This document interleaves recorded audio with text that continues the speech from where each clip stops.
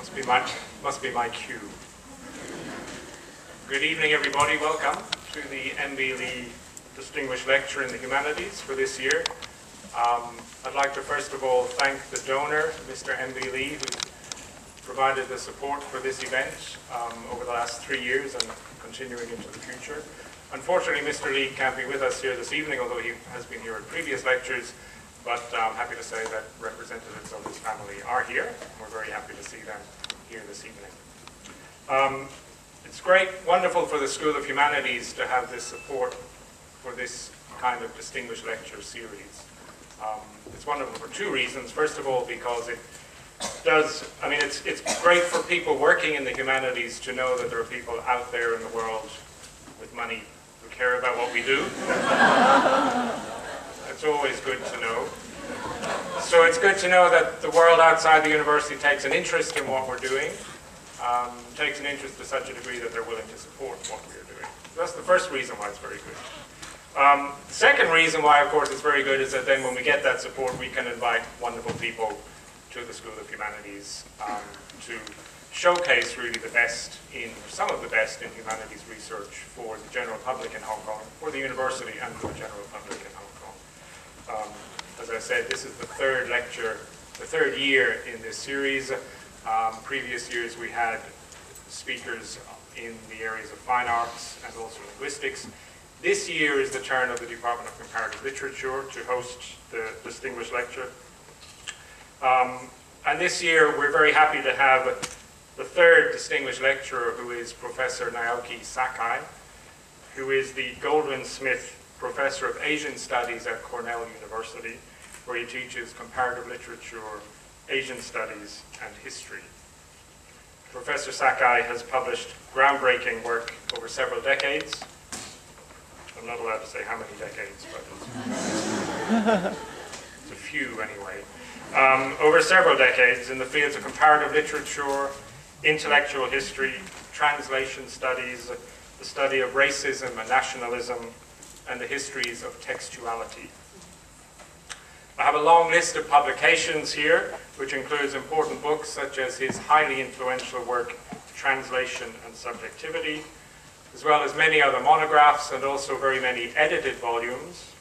And in recent years, a series of edited volumes which are in fact published in multilingual editions, in which each chapter is published in fact in 4 languages, in Chinese, English, Japanese, and Korean.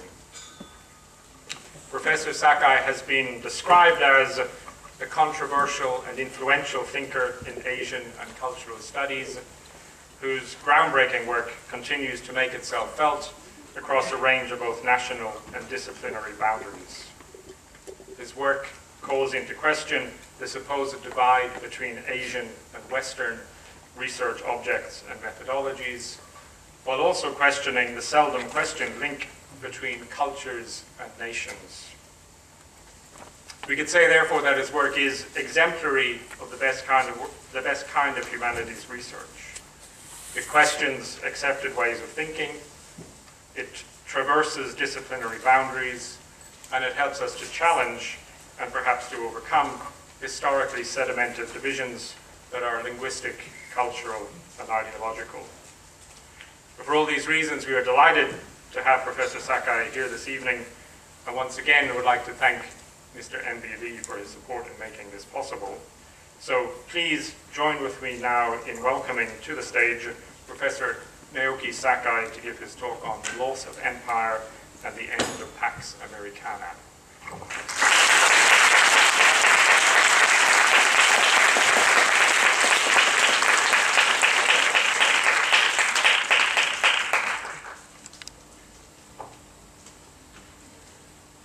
Thank you very much for a very, very generous introduction.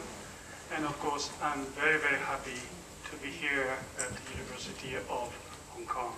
So please allow me to express my gratitude to Mr. MB Lee and his family, and of course the School of Humanities, and then Department of Comparative Literature. And today I would like to talk about the recent sort of the situation, focusing on Japan, but not necessarily about Japan. And I would like to discuss the post-war history of Western Pacific, mainly because I think increasingly we observe some fundamental changes taking place in East Asia and the Pacific. And then, first of all, I would like to focus on the question of Pax Americana. Every now and then, in the last 2 decades or so, I have wondered what sort of future the end of Pax Americana, that is, global peace under the hegemony of the United States, will bring about for the peoples in East Asia. What kind of political possibilities will peoples in East Asia be allowed to pursue when the political, economic, military restrictions imposed by the global dominance of the United States of America slacken? It goes without saying that by the end of Pax Americana, I do not suggest fantastic scenarios such as the swift disappearance of American military bases in Okinawa, South Korea, and elsewhere in East Asia, or the replacement within several years from now of the US Pacific 7th Fleet by the Chinese naval forces in the protection of maritime trade routes in the Western Pacific. Such scenarios are unlikely, for realistically, one can neither predict the emergence of a superpower equivalent to that of the United States of late 20th century, nor the continuation of the age of imperial nationalism, of nationalism characterized by extraterritorial domination, such as by Britain, France, Japan, and the United States in the first half of the 20th century. With the demise of Pax Americana, some new type of imperialism may well emerge, but such an imperial dominance will not be sustained by the territorial and national sovereignty of a nation state.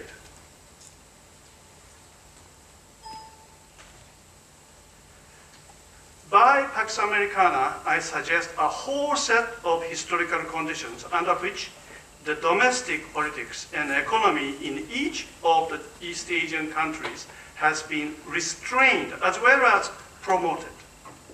The international relations according to which those satellite states of the American empire, Japan, Taiwan, South Korea, the Philippines, and so forth, have consolidated their foreign policies, military bases in each of their territories, following the protocols of the United States Center, the collective defense system, the vicissitude of the definition of state sovereignty, thanks to which the American policymakers could claim and pretend that despite the apparent imperialist prerogatives she has enjoyed for more than half century all over the world, the United States of America was essentially opposed to the old colonialisms, and that its dominance was of a different reign than those of old colonial powers of Britain, France, Netherlands, and Japan. In short, the idiom Pax Americana summarily signifies the overwhelming preeminence of the US military, economic, and political forces in the world since the end of the Second World War, as well as the international management of mass media and knowledge production, thanks to which the United States of America was continually presented as the throne of the West. In due course, this idiom, Pax Americana, also indicates the historical reality of post-World War II East Asia, in which such institutions as Japan's emperor system were instituted and legitimated. It is not only the so-called post-war constitution of Japan, but also the symbolic emperor of Japan that must be apprehended as part and parcel of Pax Americana. I will come back to this point later. Here today, I want to situate the probable end of Pax Americana in the long history of East Asia since the end of the Asia-Pacific War or the Second World War. I would like to emphasize the need to retrospectively examine what we have taken for granted about the post-war history of East Asia, and also to review our history from the viewpoint situated at the end of Pax Americana.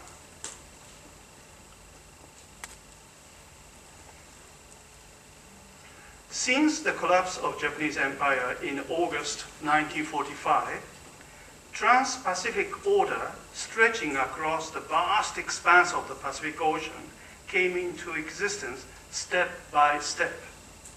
This order found its political expression in what is customarily referred to as the San Francisco Peace System, sanctioned by the Treaty of Peace with Japan, and then the US-Japan Security Treaty that was signed by the United States of America, Japan, and some of the Allied powers in September 1951. Under the San Francisco Peace System, Japan recovered from the devastation of the war, re-established its government bureaucracy and social institutions under what is generally referred to as the post-war constitution. It enjoyed high economic growth for more than 2 decades from the mid-1950s. The international order under which Japan flourished was extended to entire globe and was called Pax Americana.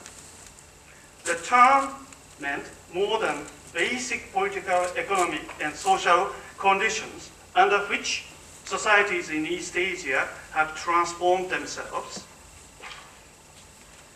And it was in the 1970s when the United States was militarily and politically defeated in Vietnam that Pax Americana began to show the first sign of decomposition. Since the end of the war in Vietnam, people in East Asia have inaudibly, so to say, sought an alternative order in place of Pax Americana. In due course, Japanese people, who have undoubtedly benefited most among all Asians from this American hegemony and the political climate of the Cold War, have to face the future that is, the state of affairs particularly noticeable among the former colonizers or in an ex-imperial society where the people's mindset and modality of their identification remain distinctly imperial or colonial, while colonialism as embodied in the structure of the state sovereignty and as exercised in the social political order of discrimination is finished. In order to discard old colonial mindset and form different relation with people of former colonies, members of an ex-suzerain nation must undergo process of self-reform and learn how to fashion themselves differently in relation to people of former colonies. Let us keep in mind that usually process of self-reform and acquisition of new subject technology are not without pain for ex-colonizers. they could even be traumatic. But these are necessary steps in decolonization. Creative opportunities in which people both of ex-colonial suzerain nation and ex-colonized populace can produce new selves. They can dispose of the old subjective technology by which they had been formed and invent new ones by which they can produce themselves as different personalities. Ultimately, they can thereby overcome the remnants of old colonialism and achieve decolonization. That is to say, for the population of the suzerain, ex-suzerain state, in fact, decolonization is a creative, very creative process in which they, in fact, transform themselves in relation to the former colonies.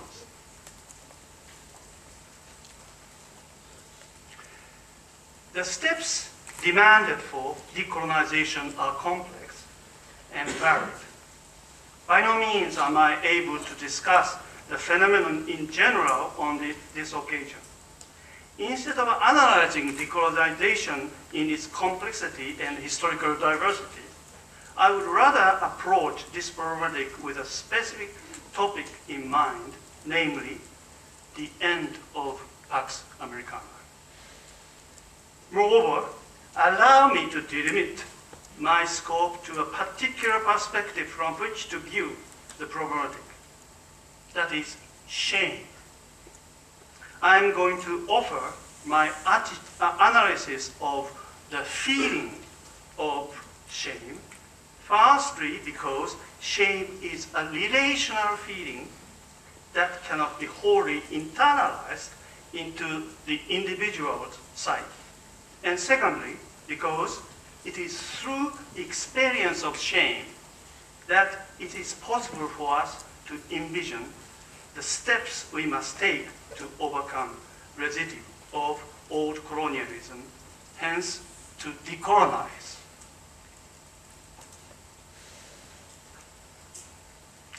Shame is a feeling that occurs in an individual's relationship to somebody else, that testifies to an individual's openness to other human beings. For instance, when you are alone in a bathroom, you do not feel ashamed, even if you are totally naked. In order for you to have the feeling of shame, you must be in the presence of some other human being, in the gaze of some other person. Accordingly, you do not have the feeling of shame when your naked body is looked at by a cat or dog in your bathroom. There are two conditions without which you do not feel ashamed or cannot have the feeling of shame. First is that you must be aware or know of the presence of another person or other people in order to have the feeling of shame. In this respect, the feeling of shame does not originate in you or come from you. The second is that other being or beings in the presence of whom you feel ashamed must be human. Unless one looks at you, is categorized as human, as we discuss later, the category of human is very problematic, to say the least. But unless one is who looks at you is human, shame does not ensue. In this respect, feeling of shame bears witness to our fundamental, in the sense, humanistic sociality. So that it is always possible to say that shame is a feeling evoked by the presence of some other human being or beings. Observing Japanese society in recent years, one might be struck by a sense of oddity. So many of its neighboring countries have gained prosperity and international recognition as a result of political changes in East Asia brought about by the end of Cold War and of high economic growth they have enjoyed in the last half-century. So that Japanese attitudes towards countries in Northeast Asia seems to have somewhat regressed rather than progressed with respect to the decolonization of East Asia. In the last several years, it has been hinted at that increasingly large number of Japanese loathe of the prospect of shameful encounters with their Asian neighbors rather than welcome the opportunity of decolonization. Contrary to the publicly accepted predicament that Japan's future will depend all the more upon the peoples of East Asia as its economy becomes more dependent upon trade with its neighbors, the majority of Japanese nation does not hesitate to disavow the shameful histories of Japan's past in East Asia. As right-wing journalism deliberately publishes articles that are openly condescending and colonialistic towards the People's Republic of China and the Republic of Korea, Japanese public seems to agree to the disavowal of the history of Japanese colonialism and war crimes, and prefer narcissistic accounts of Japan's successful modernization. It is very difficult to elude general impression that many in Japanese society are ready to repress critical reflection on Japan's past, would rather be shameless. The Abe Shinzo administration has capitalized upon these trends and upon the platform of denial of collective shame. It tries to create national consensus on matters ranging from education to Japan's rearmament and to foreign policies. What has become glaring obvious is a lack of collective will on the part of Japanese nation to decolonize themselves.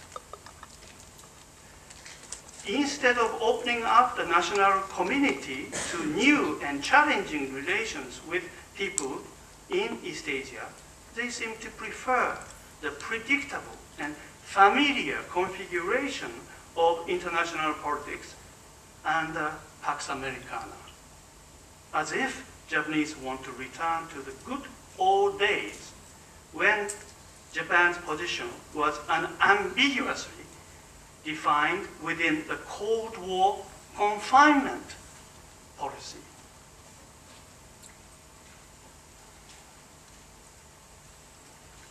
Tentatively, I would like to call this nationalism that refuses to decolonize itself nationalism of hikikomori. Hikikomori is a Japanese term that signifies a comparatively recent social phenomenon of reclusive withdrawal. The term connotes a group of adolescent or adult individuals called hikikomori who literally withdraw from social life into the confines of their bedrooms to seek isolation. Hikikomori also means the social problem caused by these individuals. It is necessary, however, to clearly distinguish hikikomori as individuals displaying this social problem from what is called the nationalism of hikikomori. These two terms must not be confused either in conception or in terms of their reference. Hikikomori individuals normally do not embrace nationalism of hikikomori or participate in it. It is important to note that in the social program of hikikomori, there are elements of critical awareness about the nature of modern society and the logic of market that is based upon the principles of competition and meritocracy. In contradistinction to hikikomori individuals, nationalism of hikikomori does not show any sign of such critical awareness. To demonstrate how Pax Americana has internally and gradually been undermined, let me compare the military and political strategy of the United States for the occupation of Japan immediately after the Asia-Pacific War in the late 1940s and then 1950s with recent American policy towards Iraq. By comparing the American occupation of Japan with that of Iraq, we will be able to see the changing circumstances under which America's global status has been in decline. During the 1980s, just like in today's China, Japan was the most popular topic in the English language mass media because of its economic success. Since the collapse of its bubble economy, however, Japan has been much less frequently mentioned in the English language newspapers and television channels. Yet, after the September 11th, in 2001, and the American invasion of Iraq in 2003, the popularity of Japan as a topic resurged in the global mass media. For one thing, the 9/11 incident reminded the global audience of the stereotypical image of Japanese. The suicidal attack of Al-Qaeda fighters no doubt invoked the wartime memory of the kamikaze attacks by the Japanese pilots against Allied vessels in the Pacific. Furthermore, in order to justify military occupation of Iraq, the George W. Bush administration frequently referred to Japan as an example case for successful occupation, which it claimed laid the foundation for today's democratic Japan, which is exemplary obedient to the United States of America. Time and time again, President Bush boasted of his confidence that Iraq too could be turned into a subservient satellite of Pax Americana, just as militant and hostile country had been converted into the most subservient ally of the United States in the Pacific. Japan once launched total war against America, but through skillful occupation, it has now become a democratic nation state, which accepts any demand from the United States. This is a quote. Iraq too is capable of becoming another Japan. George Bush Jr. seems to be saying, for this historical mission, he said, we are now fighting on the soil of Iraq. Although George Bush Jr. emphasized the similarity between Allied occupation and that of Iraq, one can hardly overlook some decisive differences between the two. Whereas the Bush administration was reluctant to consult the opinions of area experts on the region, the Franklin Roosevelt administration made deliberate preparations for the building of expertise on Japan prior to its occupation. As soon as Japanese attack on the US naval facilities at Pearl Harbor in Hawaii occurred, the United States government organized training programs for Japan experts with Japanese language skills and knowledge on Japanese society, culture, and history. Some Japanese experts and policymakers began both to study the dangers and difficulties involved in the probable occupation of Japan and discuss political strategies under which Japan would be governed during the period of Allied occupation.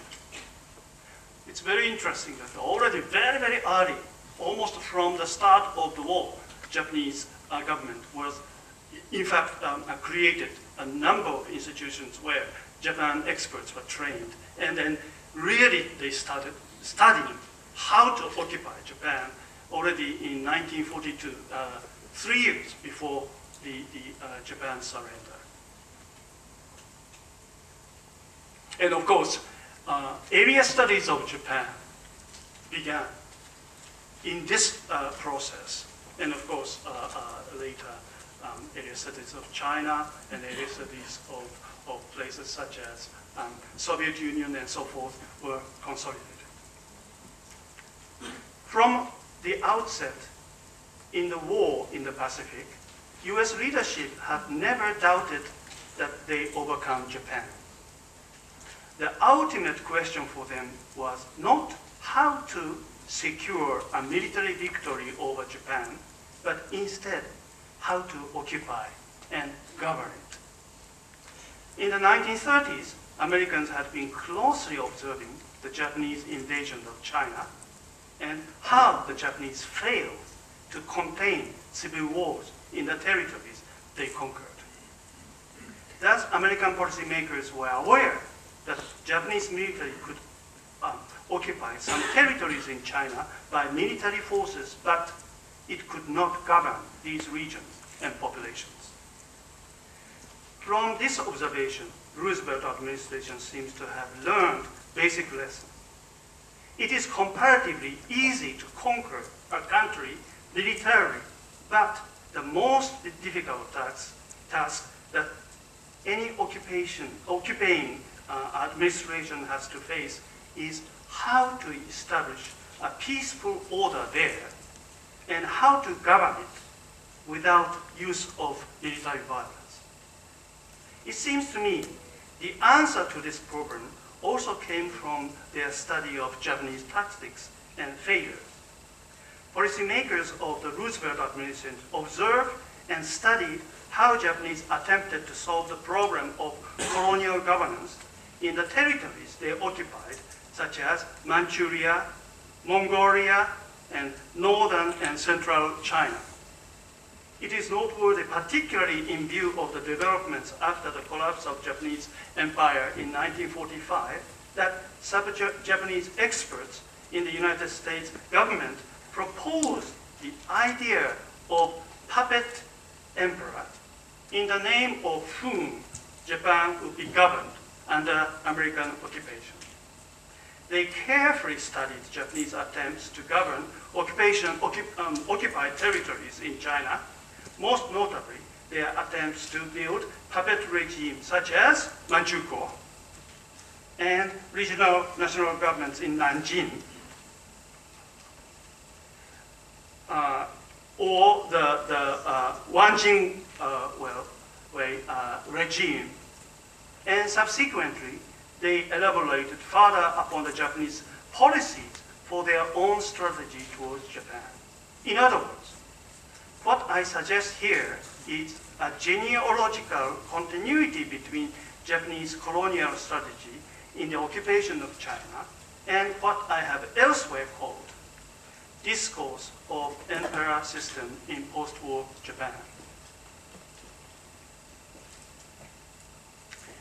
Their vision of Japanese society to come after its defeat was informed by a new insight into the function of nationalism under colonial rule.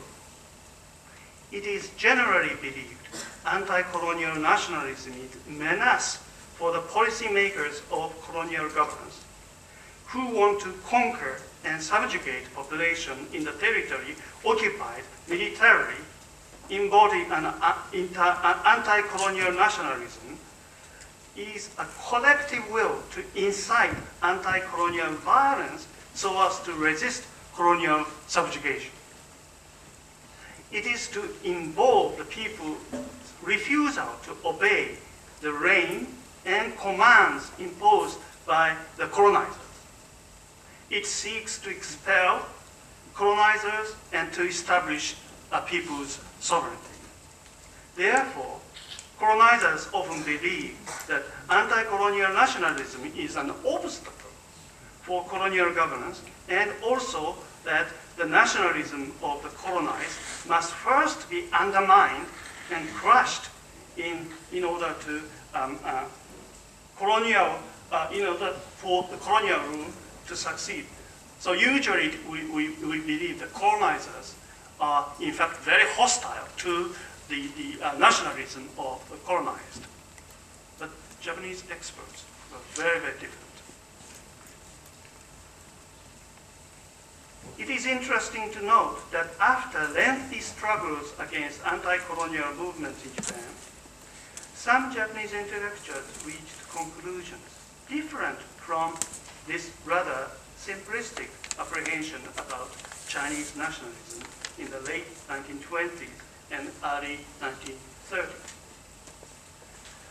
As long as you are concerned with how to win over the battle against enemy people, the enemy's nationalism is something that you must strive to undermine and whose effectiveness you must attempt to subdue.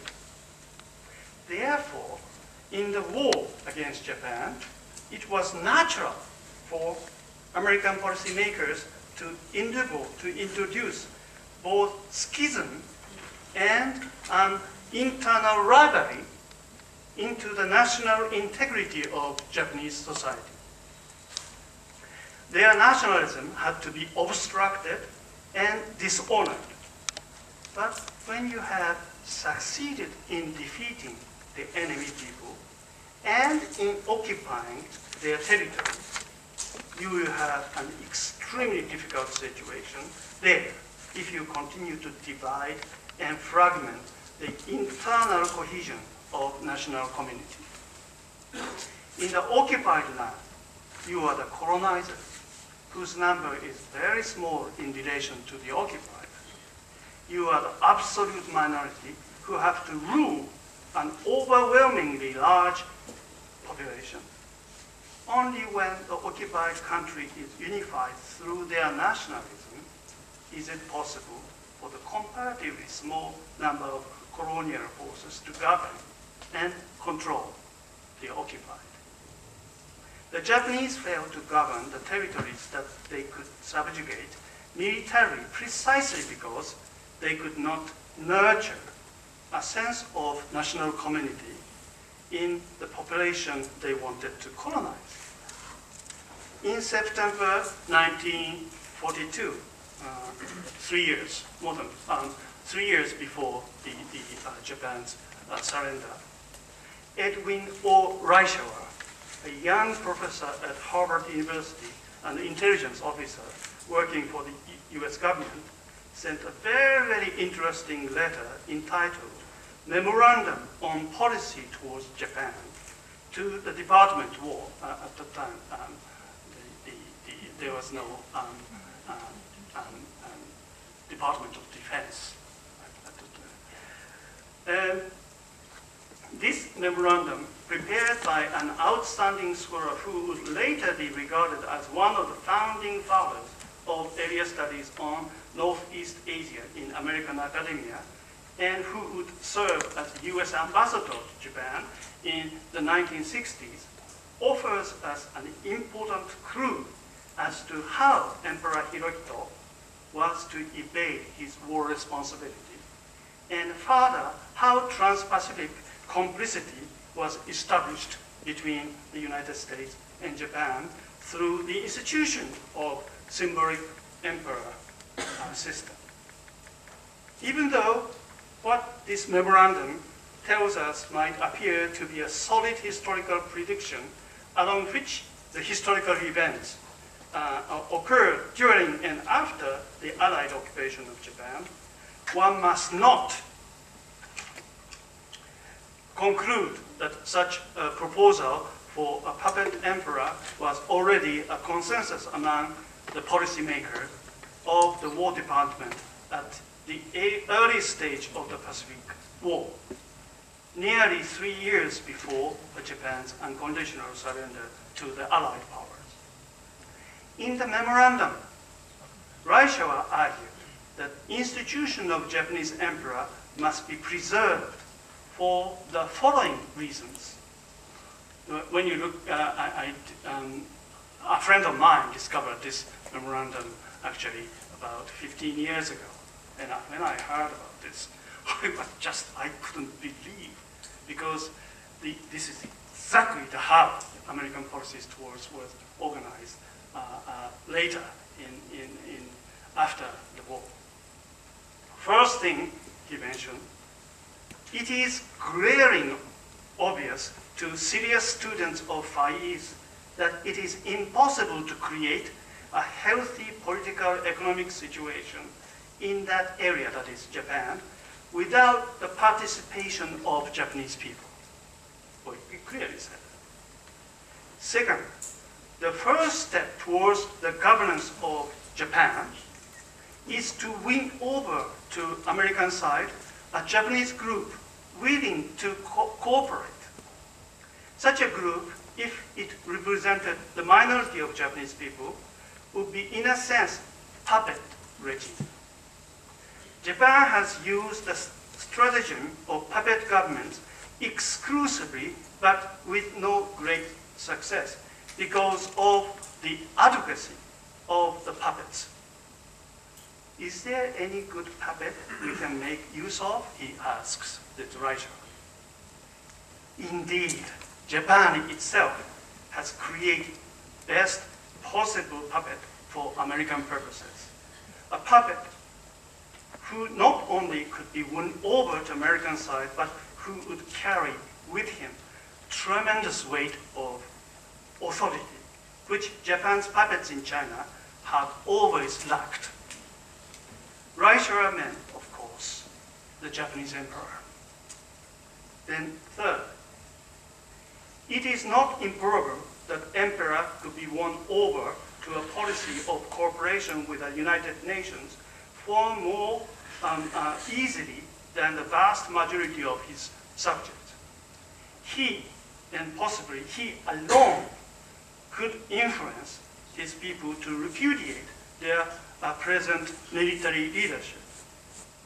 If he proves to have the potentialities of real leader, like his grandfather, that is the Meiji Emperor, so much the better. If he proves to be no more able than his half-demented father, that is Taisho Emperor, his value as a symbol of cooperation and goodwill can still be extremely valuable. What is significant about the memorandum in the context of today's lecture is that far from rejecting Japanese nationalism, United States policymakers sought to find ways to appropriate it into a sort of colonial governance of Japan. Arguably, the American governance of post-war Japan is the most successful colonial rule in human history, successful to such an extent that people in Japan are hardly aware of being dominated by the United States. In contrast to the occupation of Japan, US and its allied occupation of Iraq could not give rise to cooperation by the people of occupied territory. The George Bush administration destroyed Saddam Hussein's government, broke up the state bureaucracy, and executed its dictator as soon as American troops defeated Iraqi military. Their executives seems to believe that the system of governance could be built anew based upon the one consensus of the Iraqi nation after the institution of state government had been destroyed, as if, well, they believed the Iraqi nation already existed. They didn't understand the concept of nation as a community was really the product of modernity. And then it's only in the 20th century the vast part of the world were organized in nation states. So, of course, Japan was the first to try to build a nation. But at the same time, Roosevelt administration were fully aware that nation is something you artificially institute. So that if you don't have means of creating nation cease to exist. And of course, they didn't understand the very, very basic lesson of modern politics when Bush administration tried to occupy Iraq. And as we know, what kind of state we have in Iraq and today. Unlike the Bush administration, the staff of Roosevelt and Truman administrations understand the function of nationalism very well. If the state apparatus for the national integrity had been absent, the unity of the Japanese people would have been lost. If the unity of nation was lost, American occupation of Japan would have been extremely difficult, if not outright impossible. The situation in Japan could easily have followed the fate of China under Japanese occupation. As a matter of fact, Japan was dragged into the quadrennial civil war, as you know, in China. To evade uncontrollable situation, the most effective situation, or solution, that was ready in hand for the supreme commander of Allied powers was the preservation of emperor system. A graduate student in my seminar once exclaimed about American governance of Iraq. He said, "You should have not killed Saddam Hussein. You should have saved him and given him the status of symbolic dictator if you wish to repeat the exemplary success of occupation of Japan." To a great degree, international politics has been shaped by global vision outlined by the policymakers of the United States of America ever since the Asia-Pacific War or Second World War ended with the defeat of the Axis alliance of Germany, Italy, and Japan. As the post-World War II era was marked by the subsequent decline of colonial empires of Britain, France, Japan, and so forth, old colonial orders were gradually appropriated into Pax Americana.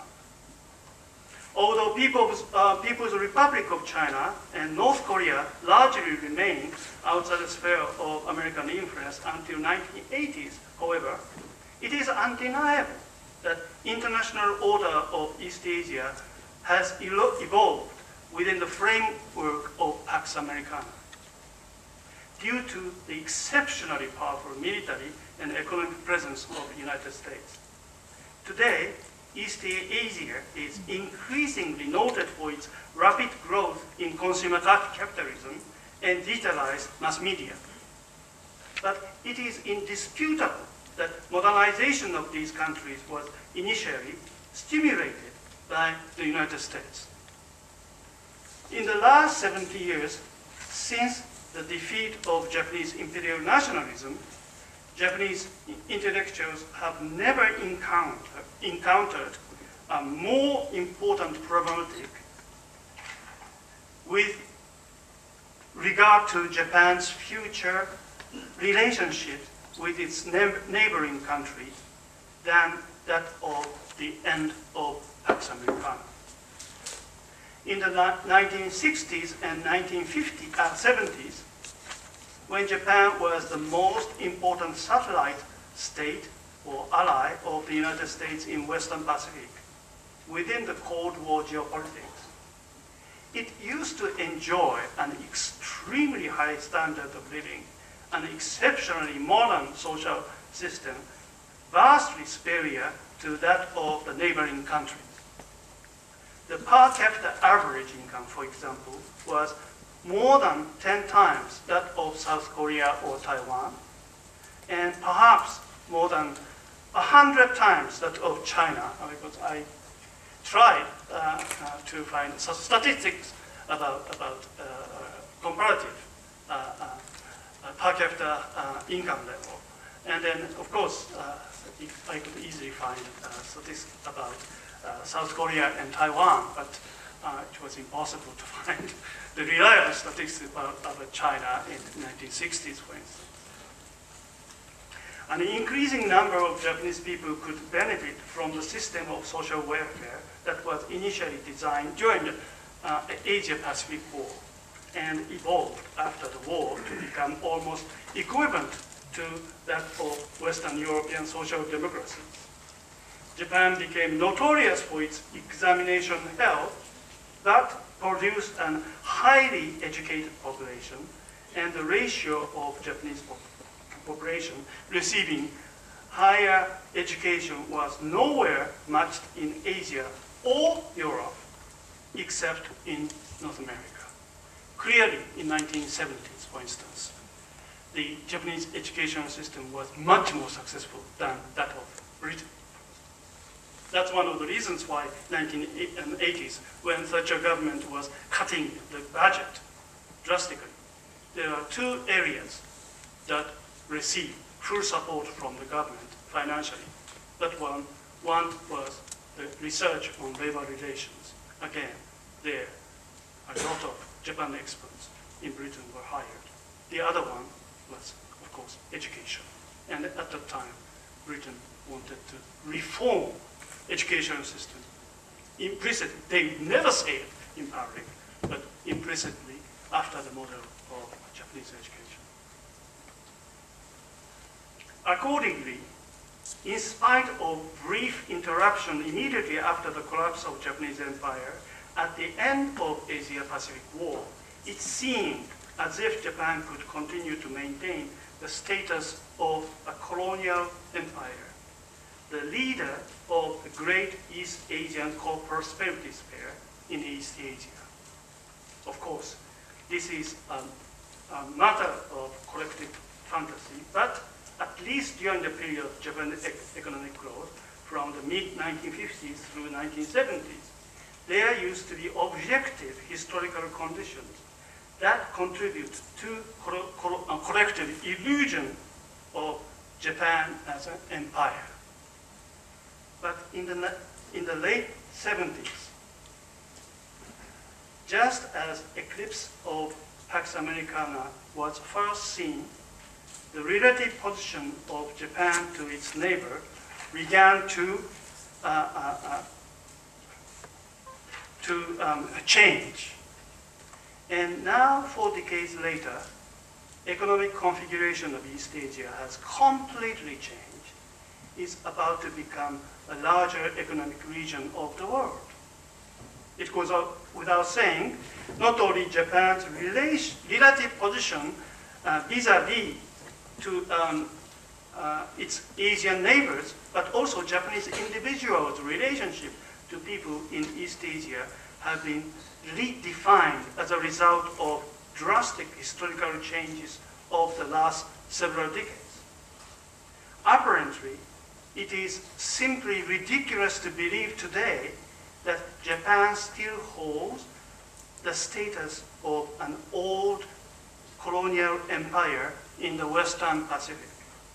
It is equally outlandish to behave as if Japanese were the only modernized people in East Asia, so that they may be entitled to carry out the mission of civilizing their less advanced peoples. Nevertheless, extreme right who dominate the Liberal Democratic Party and the Japan Restoration Party still seem to be committed to this vision of old Japan, to the delusive fantasy of Imperial Japan. how could these political forces receive enough votes to occupy the central stage of Japan's national politics when they dare to ignore the actuality of international circumstances in which Japan is situated in 21st century? What sort of strategy do they mobilize in order to persuade the Japanese nation to embrace such an anachronistic vision of Imperial Japan against all the odds of the objective historical conditions surrounding the people of Japan today? If Japanese seriously wish to live together with their Asian neighbors, the first question that must be posed is the following. How and why had such a delusive recognition of the historical situation, which only confines Japanese nation to hikikomori or reclusive withdrawal, and indulge them in the melancholy of collective self-pity, gained such an acceptance in Japan, today's Japan? Continually since the days of Allied occupation, State of Japan had served as one of many satellite states of the United States, and the people of Japan have lived under semi-colonial conditions. State of Manchukuo was supposedly an independent state, but its bureaucracy and economic policy were under Japanese control. In this respect, it was an independent state that was also a colony and satellite state of Japan. It is for this reason I refer to post-war Japan as the Manchukuo of the United States. A few years after the end of Second World War, Supreme Commander of the Allied powers began to redefine policy goals for the Allied occupation of Japan and Northeast Asia. From the democratization and demilitarization of Japan to rehabilitation of Japan as a cordon sanitaire, that is, the bar implemented to stop the spread of communism. Until 1948, when the Chinese National Party was expelled from mainland China and People's Republic of China was inaugurated, American policymakers envisioned the post-war order of East Asia with China at its pivot. The United States was going to dominate the vast areas and peoples of former Greater East Asian co-prosperities there by encouraging and overseeing the economic and social developments of China. But with the victory of Chinese Communist Party, America's entire vision of East Asia had to be withdrawn. As is well known, what overwhelmingly precious presence in East Asia that could be turned over to American enemies, potentially, in terms of economic output, the per capita standard of living, the industrial capacity to adapt new technology and to produce high technology products, including more sophisticated weaponry. From the advantageous or from a strategic viewpoint of the United States, it was so obvious that the success of their containment policy was to a large extent dependent upon whether or not Japan could be persuaded to distance itself from either communist bloc or so-called non-aligned nations, and instead ally itself with the so-called free world. Therefore, American policymakers understood very well that what was at stake in their approach to Japan was how to nurture hatred among Japanese people against the Chinese so as to strike a wedge between the People's Republic of China and Japan. As the reverse course, it is usually historians call this change of American policies towards East Asia is called reverse course, became the official directive of the United States global strategy.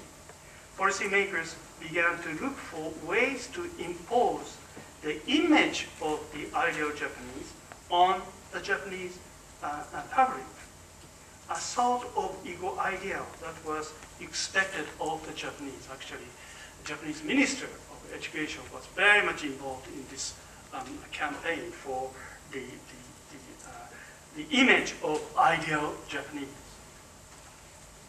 It is very interesting that in consideration of long ideological disputes over issues of racism between United States of America and Japan during the interwar period, what American policymakers expected of Japanese was precisely the image of the Japanese not hesitating to show their sense of racial superiority over the Chinese and Koreans.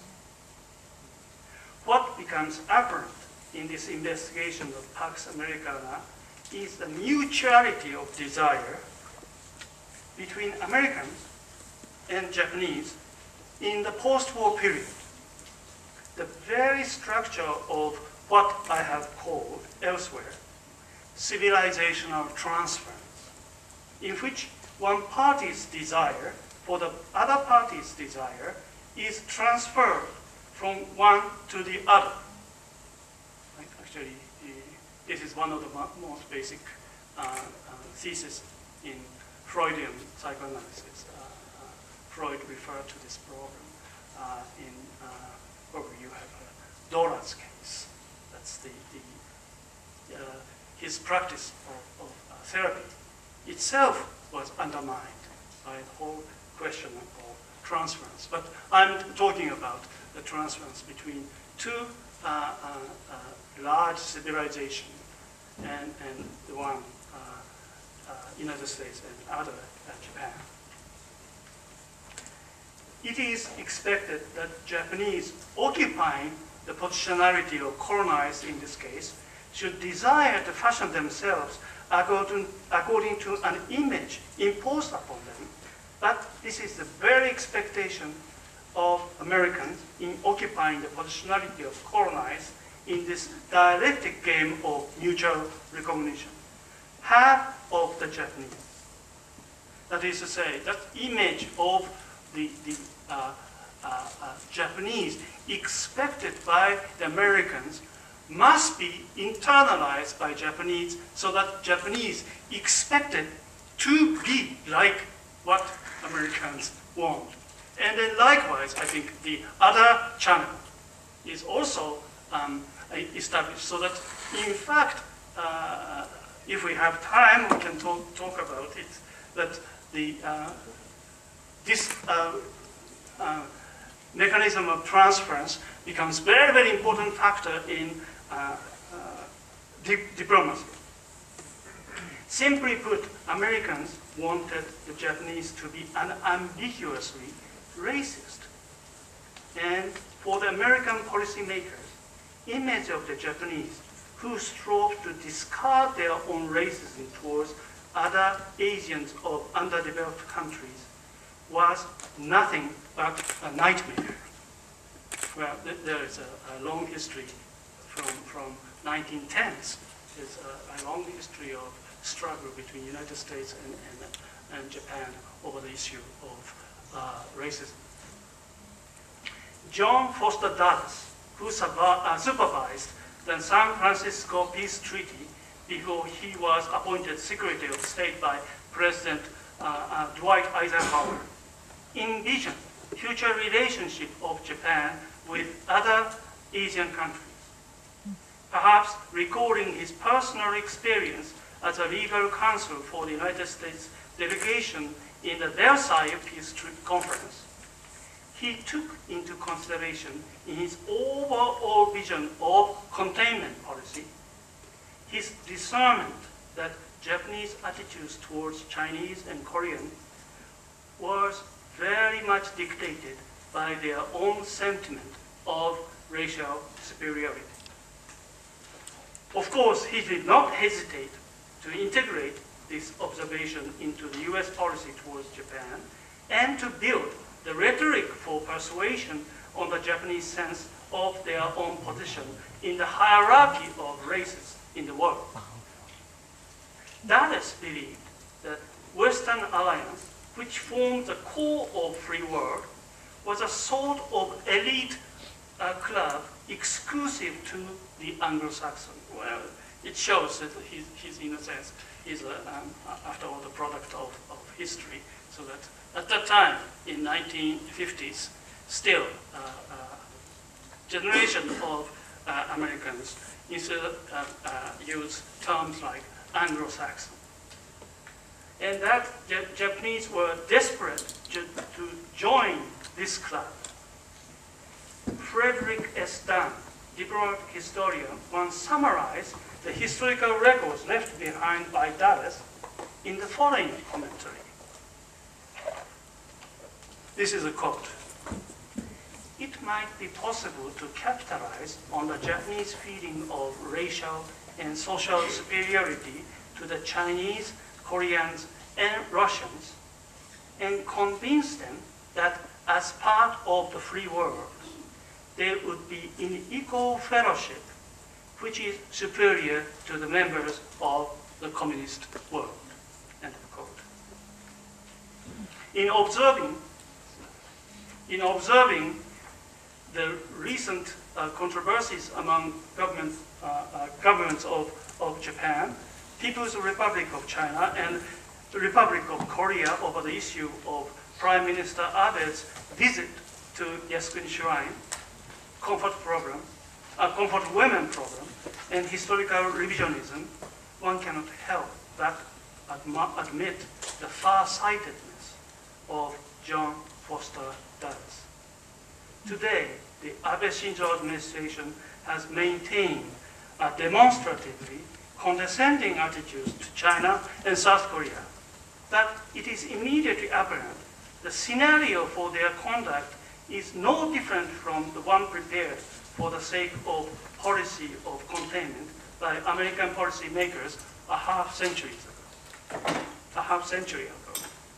It appears that what Abe Shinzo and his friends in his cabinet want to achieve in the sphere of international diplomacy is a related revival of the containment policy, of the design of international order initially put forward by the Secretary of State in Dwight Eisenhower administration.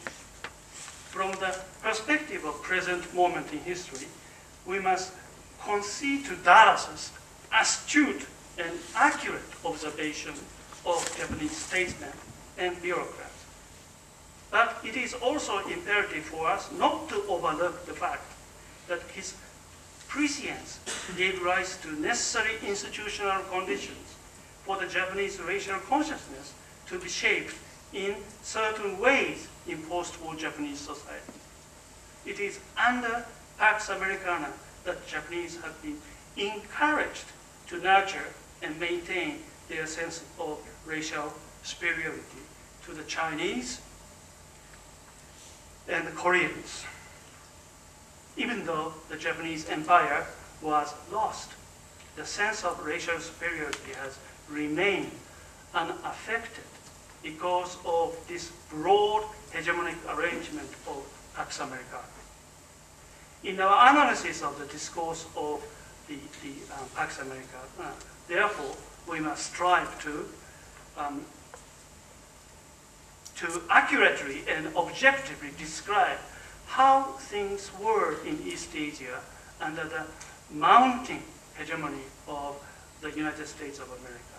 But we must also not forget prescriptive and productive aspects of this arrangement, of how things were expected to be under Pax Americana.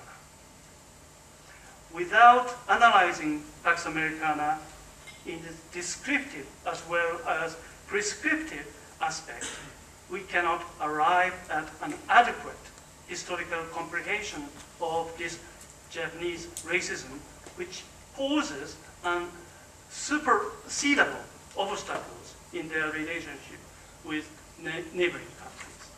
In this sense, what is happening today in the realm of diplomacy between Japan and its neighboring countries, South Korea and China and Taiwan and other countries in East Asia, Southeast Asia, is in fact very much predicted in the form of Pax Americana, John Foster Dulles, designed in 1950s. And of course, Dulles wanted to, in fact, take advantage of the racism nurtured in the Japanese colonialism before Japan's defeat. But after the war, they reformulated Japanese racism, but they never tried to destroy it or subdue it, because questioning the Japanese racism in a critical manner was in fact very much opposed to the purpose of American containment policies. So I think I am running out of time. So let me just summarize, because I didn't touch upon the question of feeling, but briefly let me deal with the question of feeling. And then one thing that I would like to mention, and that's one of the reasons why I included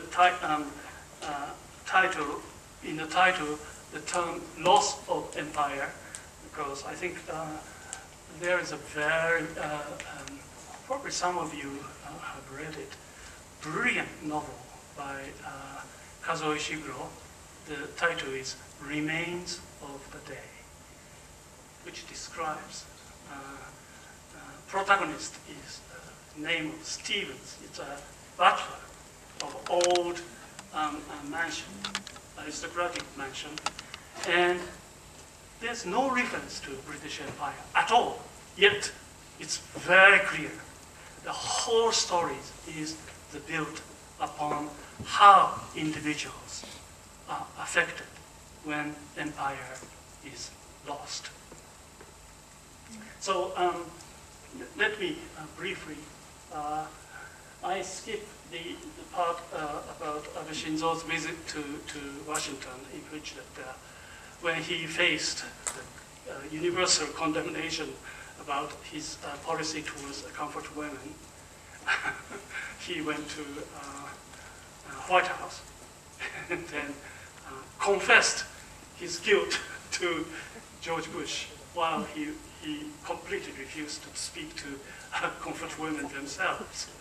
So, in the sense that he really symbolizes the kind of collective fantasy of what I called empire under subcontract.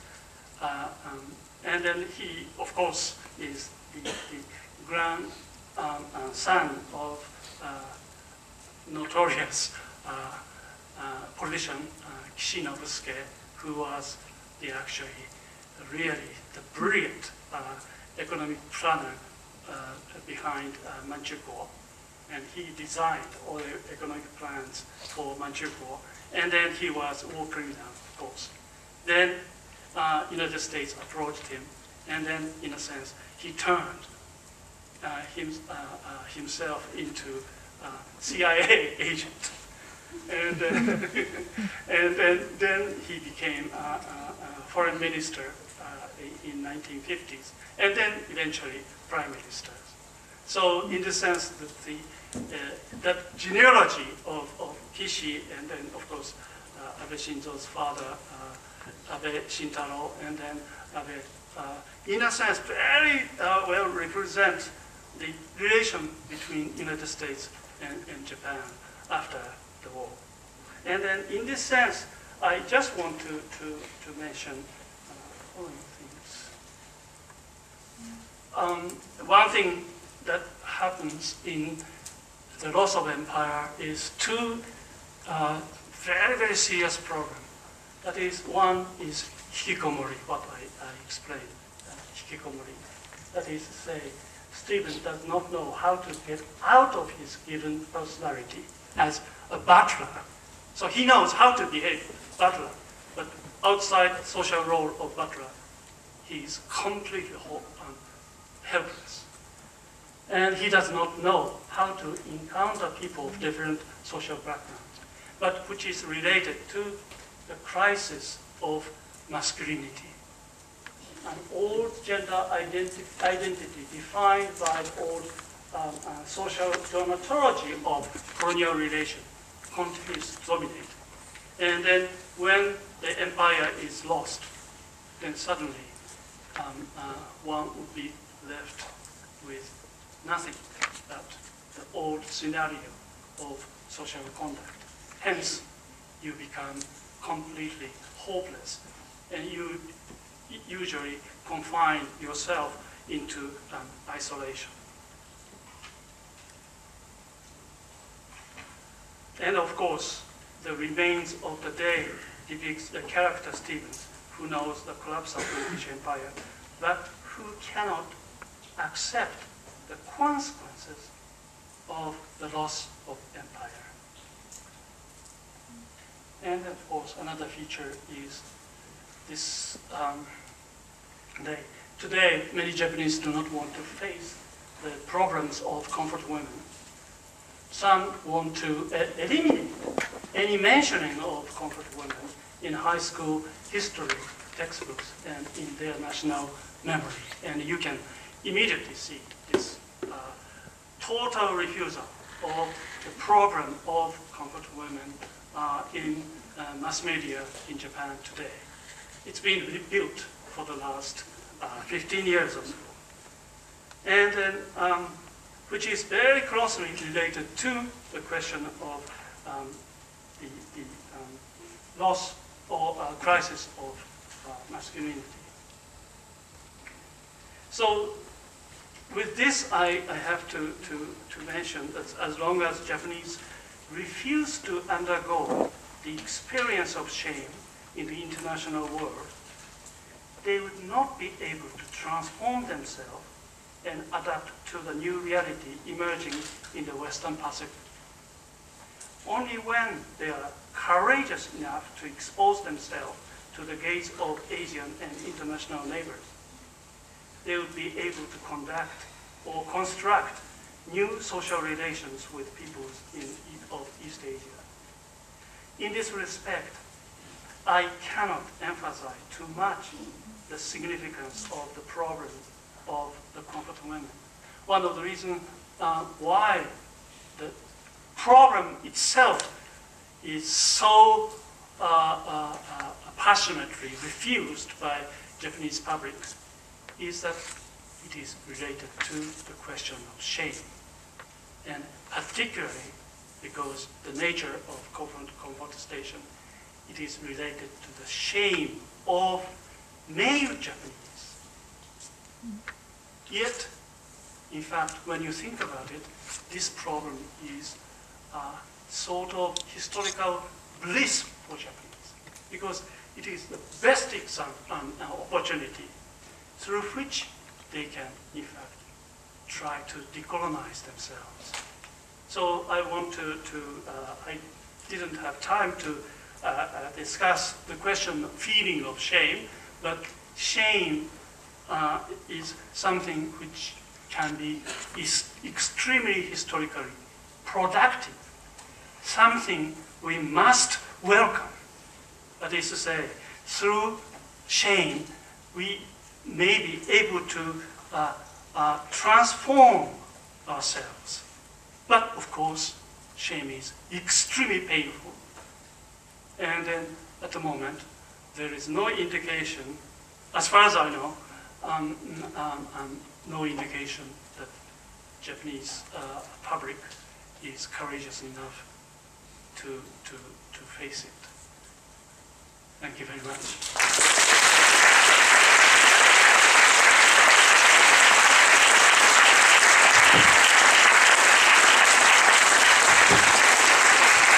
Thank you very much, Professor Sakai. And it's also a shame that we've actually run out of time, and we don't have time for discussion of these issues. Those of you who are associated with the Department of Comparative Literature, well, Professor Sakai will still be around for another day, perhaps a bit more. You might have an opportunity to speak to him.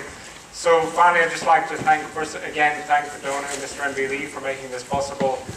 And once again, thank Professor Sakai for coming and giving us that talk.